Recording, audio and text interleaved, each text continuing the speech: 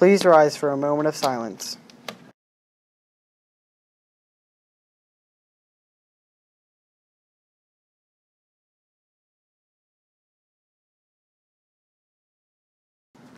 And now for the Pledge of Allegiance.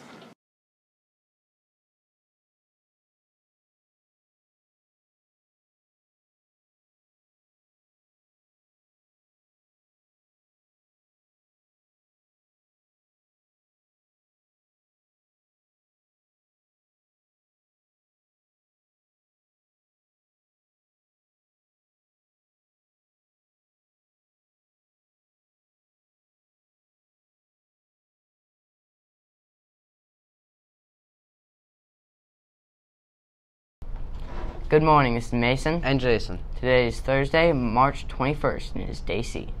Today's lunch is sweet and sour diced chicken. Tomorrow's breakfast is Tony's Sausage Breakfast Pizza. The forecast for today's weather is 50 degrees and rainy.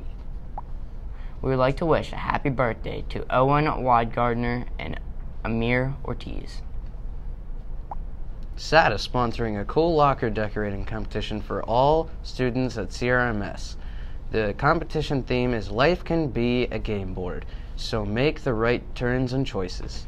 Students are invited to decorate the front of their lockers the week of April 1st. Lockers will be judged on Friday, April 5th. Flyers with more information will be handed out in homeroom next week. Stickers or permanent decorations are prohibited. All decorations must be removable. Prizes include gift cards for Sheetz and Walmart. This is Mason and Jason signing off from the WJPD studios. And a 5th or 6th grader who is not currently in chorus but would like to join, please see Miss Wagner.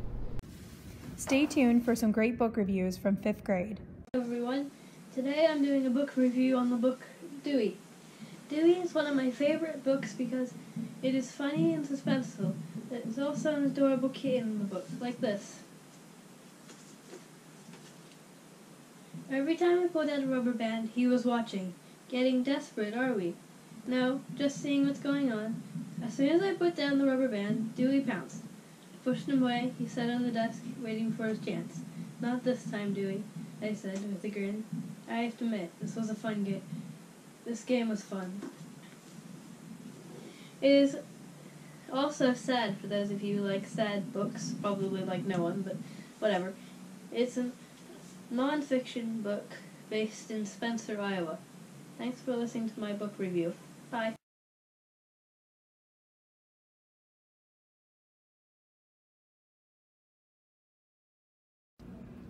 Hi, my name is Dakota and I'm doing my reading mission on the book called Dork Dies Tales from Me, Not So Graceful Ice Princess.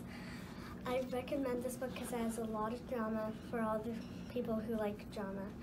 I really like this book. Now let me read you my favorite part of the book. Nikki, just remember, a true friend is someone who thinks you're a good egg even when you're slightly cracked. Bye.